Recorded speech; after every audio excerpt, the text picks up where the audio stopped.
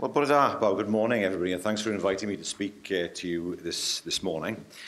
I've been asked a few times about my memories of the results night back in 1997. It's hard to believe it's 20 years ago now. I was asked the question earlier on this morning, did I think when Wales voted yes that I would be First Minister for nearly 8 years at the time? And I said, well, Ladbrokes would have paid me a lot of money over the years if I'd had that kind of power and crystal ball. The answer was quite simply no. But I think it's fair to say it did play a defining role in my career subsequently. At that time, I was a councillor in Bridgend. I'd been elected in 1995. I just turned 30 in 1997. I was the Secretary of Bridgend and Ogmore Say Yes. Wyn Griffiths, the local MP in Bridgend, of course, was very, very supportive of devolution. Ray Powell, who was then the Labour MP in Ogmore, less so. So we had a split there, I suppose, in terms of the way devolution was perceived in two different constituencies within the Labour Party itself. But it was during that period that I met many of the people who would go on to play a defining role, of course, in years subsequent, Leighton, of course, being one of them. And Bridgend did say yes, 54% to 46% on a turnout of 51%, if I remember, by the narrowest of margins. But it was noticeable that night that the yes vote increased the further north you went in the county. And so Porthcawl voted no in the main. And then as you went further up towards the valley areas, it gradually crept up to 80, 90%. And that was a trend that we saw across Wales, and a trend that I bore in mind during the course of the evening. And what a roller coaster that was. I have to confess to you that after I left the county in Bridgend, I went home. I was working the following day at 9, so I couldn't get to the Park Hotels. So those of you that were there, you enjoyed it on my behalf. And I have to say, when the result came through from Cardiff, I thought, that's it. We're not going to win this now. It's impossible. The ground can't be made up. We knew that Carmarthenshire had voted yes. We knew that. But we didn't know the extent of the yes majority there. I thought I'll watch it till the end. I was actually in bed when I heard, and we checked this morning, John Piana saying, we hear that Carmarthenshire has voted yes. Not only has it voted yes, but it's voted yes by a large margin. And that margin is enough to tip Wales over into the yes camp at the end of the night. And that's when we first had the indication that actually what was turning into a slow despair in many, many ways became so positive. It had been a difficult campaign, no question about that. The closeness of the result wasn't a surprise to many of us. It's difficult to overturn the status quo. We know that. There were huge challenges in explaining to people what an assembly actually was. I distinctly remember one conversation on the doorstep when someone said to me, this assembly, is it like a school assembly except in Welsh? Seriously, the people, they didn't understand. They knew what a parliament was, and at last we're going to change the name pretty soon in the future. But they didn't understand what an assembly actually did or how it functioned. And it wasn't just a challenge explaining to people on the doors that we knocked. There were some, of course, in my own party who were deeply sceptical. I remember we picked up the paper, and Llew Smith particularly would be there, and Llew, of course, was very strongly against devolution. Now, Tony Blair said last week that he had steamrolled the Labour Party and Wales into devolution. It's undoubtedly true that the Blair bounce and the political confidence of that time helped, but the scale of the Labour win a few months earlier hadn't helped us, because people were saying to us on the doorstep, we have a Labour government now, why do we need an assembly as well? That was really an issue on the doorstep. People thought that the battles that they felt had to be fought had been won as a result of the result in the general election. Many in my own party had come around to the idea of devolution since the no vote in 1979 because of what had happened in the 80s, because of the devastation inflicted upon Welsh communities in the 1980s. The John Redwood factor played an enormous part, because if I had somebody sceptical on the doorstep, I'd say John Redwood. And then people would say, oh yes, we're going to vote yes now.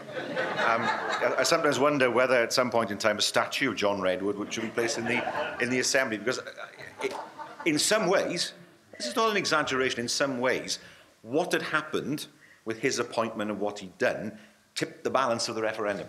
Because people felt aggrieved that for the third time we had a Secretary of State that not only wasn't representative of people in Wales, but didn't seem to care.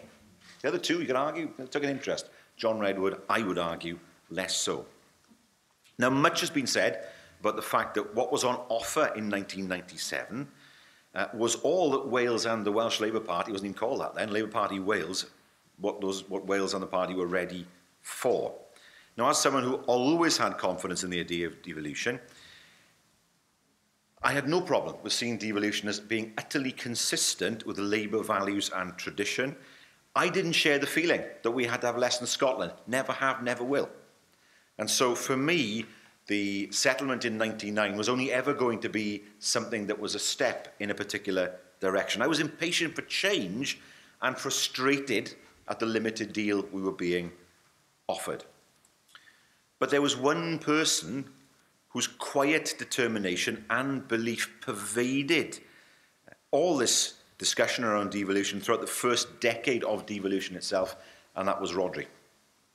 Now, my predecessor's sudden and untimely death in May of this year has given rise to a lot of reflection, and it would be remiss of me not to touch upon the impact that his time as First Minister had on the 20 years since the referendum in 97, because Rhodri found a voice for our fledgling democracy. His positive brand of Welshness, a rejection of the hard edge of patriotism, an all-encompassing, inclusive patriotism, helped to solidify Labour as the party of devolution and allowed Welsh Labour, and we're called that now, Welsh Labour, to develop and mature.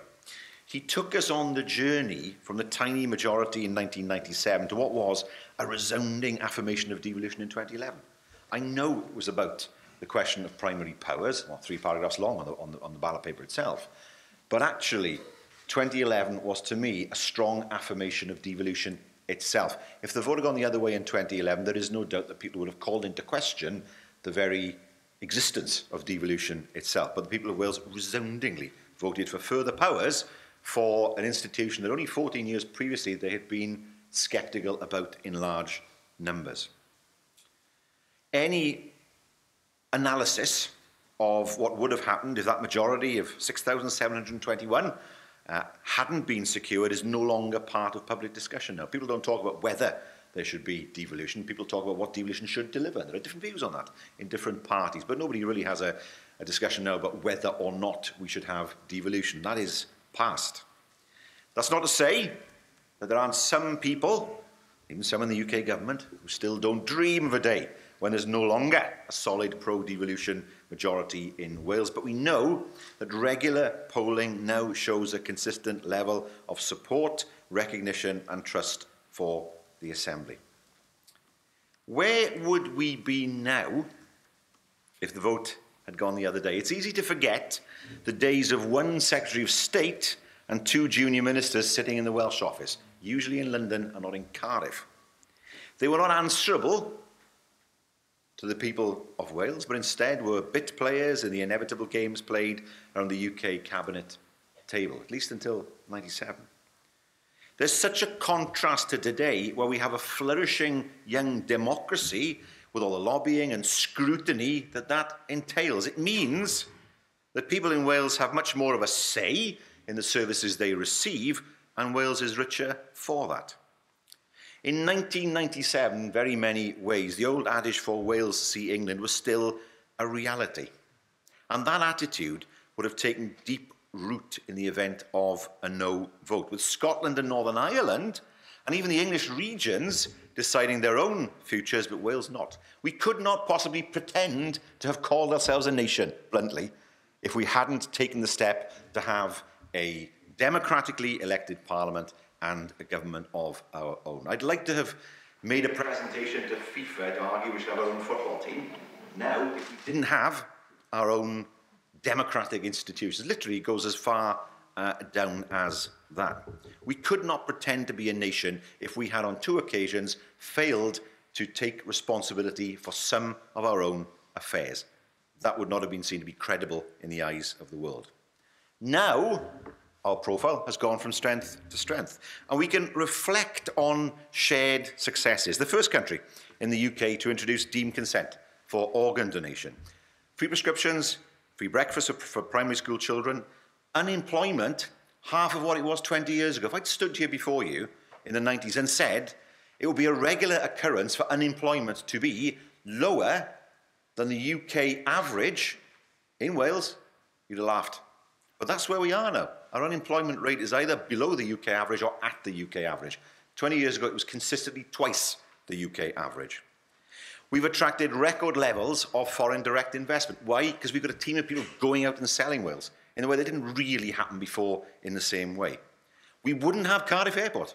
It would have shut by now if we hadn't bought it. Now it's the fastest growing airport in Britain, the second fastest growing airport in Europe. That's the difference that can be made. We supported Wales through a global recession through actions such as ProAct, REACT and jobs growth. Wales, that helped to create 17,000 jobs for young people. We've embarked on the biggest school and college building programme since the 1960s, 1.4 billion since 2014 alone. We introduced the foundation phase. We know that spending on health and social care in Wales is higher than in England. We introduced over 50 pieces of primary legislation and 32 acts. And let's just think of some of them. The groundbreaking 2014 Housing Act to help the homeless or those at risk of becoming homeless, which has already helped 8,000 households in Wales. Next year, we'll see the introduction of the first Welsh taxes in almost 800 years. We've made Welsh an official language and strengthened the rights of speakers across the country. We now recycle 64% of our waste compared to around 4% in 1997. We have a maximum weekly charge for social care. First country in the world to have a dedicated footpath along our entire coastline, 870 miles. And that's generated £85 million for the Welsh economy and supported over 1,000 jobs. None of that would have happened. None of that would have happened if the vote had gone the other way in 1997. And I would argue that those successes show that devolution has worked on behalf of and delivered for everyone in all parts of Wales. And as our presence on the global stage grows and grows, the eyes of the world are on Wales again and again, and we show that we can deliver again and again. Major sporting events, such as the Ryder Cup and the Champions League final, are now possible. If I'd stood here, again, 20 years ago and said to you that we'd have the Champions League final in Cardiff, it would have been ridiculous that a country of our size could host such a large event, and we did, and that puts money in people's pockets, because that brings visitors into Wales who spend money in Wales. They have a positive view of Wales, and they want to come back in the future. They spread the message, act as unpaid ambassadors for us. The only thing that's done more for Wales's international profile in the past 20 years is Gareth Bale, quite frankly. And the strong and confident country we've become is because of devolution. It's the reality of a devolved Wales, and this success has shown that it was never about being independent. We've all witnessed and play our part in the latest chapter of Wales's history of democracy and internationalism, but the next chapter still unwritten is undoubtedly Brexit. Now, there's no doubt that the withdrawal bill currently going through Parliament is the biggest threat to devolution since its inception. Why do I say that? Well, there are even some lawyers and academics arguing that it's the biggest threat to the Constitution for many hundreds of years. Not me saying that, they say that. The referendum in 1997 may not have been the unequivocal endorsement of devolution that we wanted to in the Yes campaign, wanted to see, but the referendum in 2011, as I said, certainly was. It's nonsense to say that devolution should be undone because of Brexit, but that is the threat that we face. One outcome of the withdrawal bill is that the UK government proposes to take powers for and to itself in relation to devolved policy areas in Wales, and for that matter, in Scotland and Northern Ireland as well.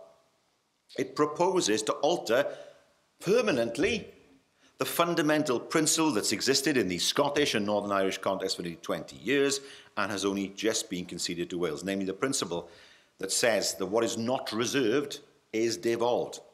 That's just not acceptable. I met Nicola Sturgeon over the summer recess in Edinburgh, and we agreed to work together to oppose the pernicious effects of that bill. And we've reached agreement on some proposed joint amendments, which will be published tomorrow. Now, politics may be very different, but we're committed to partnership with the Scottish Government to defend not only the institutions in which we respectively operate, but also the democratic principles that the people of Wales and Scotland have resoundingly supported. I have to say the UK government has not yet shown the willingness to engage, and there is still a fundamental lack of trust which must be built. Got to change. We must together, for the sake of the whole UK, make intergovernmental arrangements better. People expect that. And perhaps at this point I should use the F word. That made you all sit up. Federalism.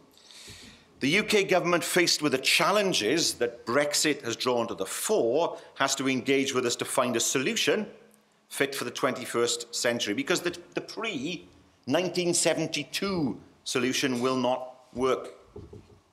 In a paper we published earlier this summer, Brexit and Devolution, it's called, we set out some proposals for what such a solution might look like, centred on a UK Council of Ministers based on parity of esteem between the UK government and the devolved administrations. Now, that was an attempt to start a debate, not to conclude it, and we accept that change is likely to be incremental.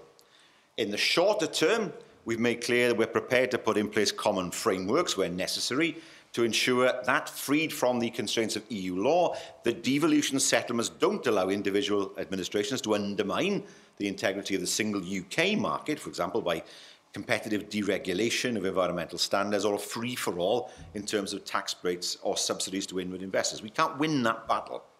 But such frameworks should be agreed, not imposed. And that's what the UK government seems to find so difficult to accept, interpreting the mantra of taking back control as meaning an unparalleled concentration of power in the hands of UK ministers. Now, the Brexit vote was about a lot of things for a lot of people, but I don't think anyone was voting for the outcome the UK government now have in mind in terms of devolution. And for Wales to continue to play its part in a conversation about the Constitution, we have to turn back to the internal conversations about how devolution works in a Welsh context. Brexit was one of the articulated reasons that we reluctantly voted to give consent to the Wales Act 2017 at the beginning of the year. It was difficult, and it was a finely balanced decision because it wasn't putting Wales on a par with Scotland. But I won't concede that the 2017 Act has somehow provided the long-term sustainable devolution settlement that Wales has been ready for since the 2011 referendum, because the Silk Commission made a decent stab at drawing cross-party consensus on a long-term solution. And for some reason, the UK government failed to put Wales on a par with Scotland when the draft Wales Bill was published in 2015. Listening to the question that was asked earlier on about the difference between Wales and Scotland in terms of Scotland's previous statehood and Wales lacking its state more or less throughout its history, that does form part of thinking. It formed part of the people of Wales' thinking at one time, not now, but it still forms part of the UK government's thinking. Scotland was a state, Wales wasn't, Scotland should have more powers than Wales. We don't accept that. Parity of treatment is essential for the UK in the future and for the UK Constitution's stability in the future. Now, in a move of unwitting genius, that draft bill did do two positive things. It articulated the argument better than anything or anyone had previously been able to do about why we need to grapple with the issues around a Welsh jurisdiction. And it pushed us in the Welsh Government to think about what clarity, stability and sustainability for Welsh devolution would look like. And then, of course, we published the Alternative Wales Bill, published that in March of last year. Now, our alternative bill got overtaken by events, the Assembly elections, then, of course, the Brexit referendum. But it still has relevance, and it provides an answer as to how a stable Welsh devolution settlement can operate in a more federal UK. I was proud to see it incorporated as well as official UK Labour policy through this year's election manifesto. So, I want to finish by tackling what I see as a major piece of this unfinished devolution jigsaw. We tried, without success, to pursue matters relating to justice, covering youth justice, the courts, probation and prisons, matters that were addressed by Silk, but overlooked by the UK government in the context of our amendments to the Wales Bill last year. This is the only jurisdiction in the world, as far as I'm aware, where there are two parliaments making laws in the same jurisdiction. Now, as a former lawyer, that makes no sense. People out there don't care, I know that.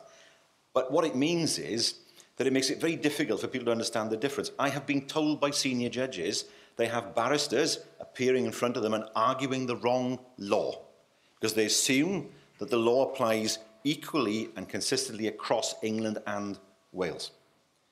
That has got to change. And we put forward what we thought was an elegant solution. We have a distinct formal jurisdiction. We share the same courts.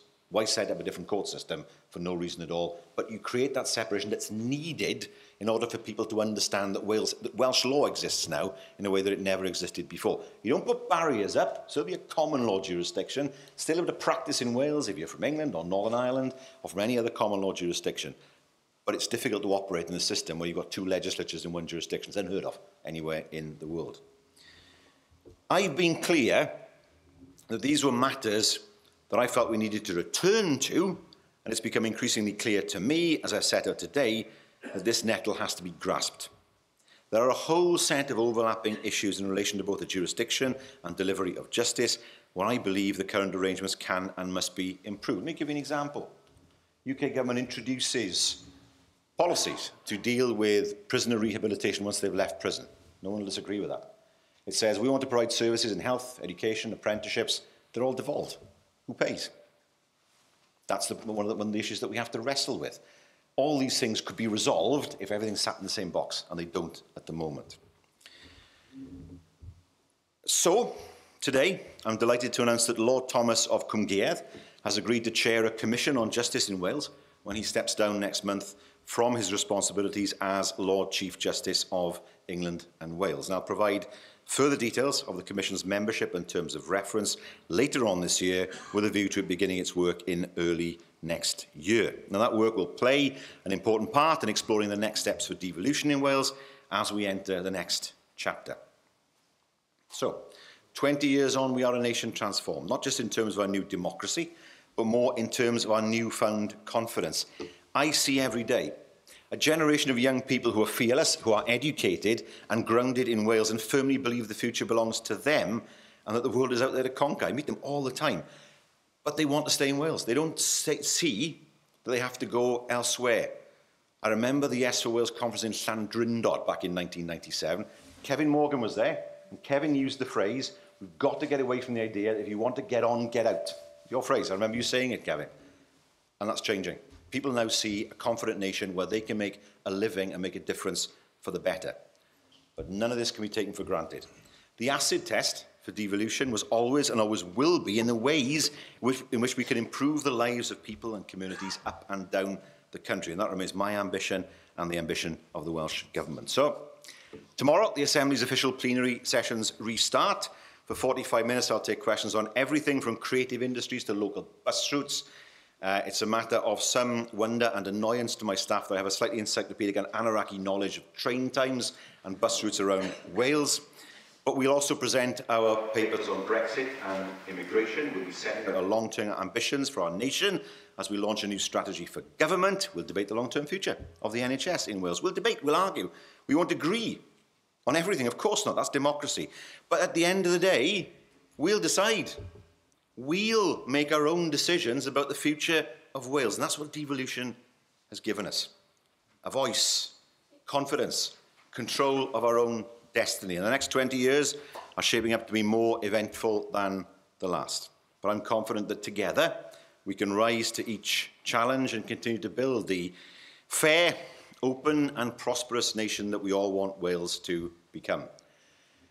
In 1997, if you had said to me the day after that result that we would, 20 years on, be on the threshold of a lawmaking, tax-varying parliament, I would not have believed you. That's how far we've come.